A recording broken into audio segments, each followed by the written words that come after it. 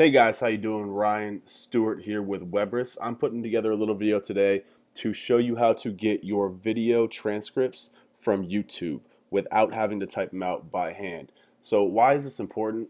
Well, if you're trying to rank a video in either YouTube or Google search engines, it looks at a number of factors to determine what your video is about, and one of those factors is your video description. So I always recommend actually just typing out your video transcript and pasting it in here because it's the best way to tell what your video is about, right? So getting that and typing it out, you can either hire someone to do it, which is going to cost you money, or you can do it yourself, which is going to take a lot of time. So there's a little hack about how you can actually get YouTube to do the work for you. So I'm going to show you exactly how to do that right now. First thing you need is Firebug. This is a Firefox and Chrome plugin.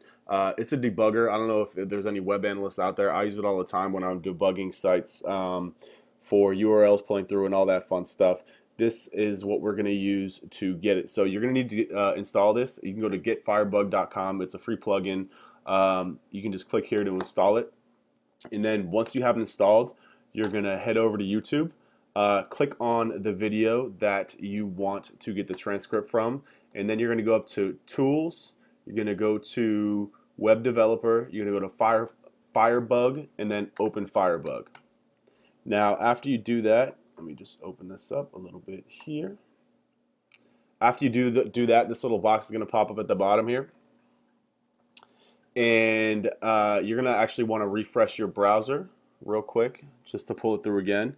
And you're going to let the video play for a couple of seconds until the text starts. And then pause the video. And click here on CC. This is closed caption. This is what how Google reads it. And then what you're going to do is come in here to the search panel right here and type in timed text. Now, then you're going to click this little down arrow right here and get to the second instance of get timed text. Do you see this right here? Then you're just going to right click on it, open a new tab, and there you go. Here's your video transcript. So as you can see, it's a little bit rough. It's written in HTML. All you got to do is copy it and paste it. You can use Excel to cut out some of this stuff if you're familiar with Excel. If not, it's a lot easier to actually just delete the extra garbage than to actually type it out. So there you go, guys. It's really that simple. As always, if you like the video, please go ahead and click up here the little button to subscribe.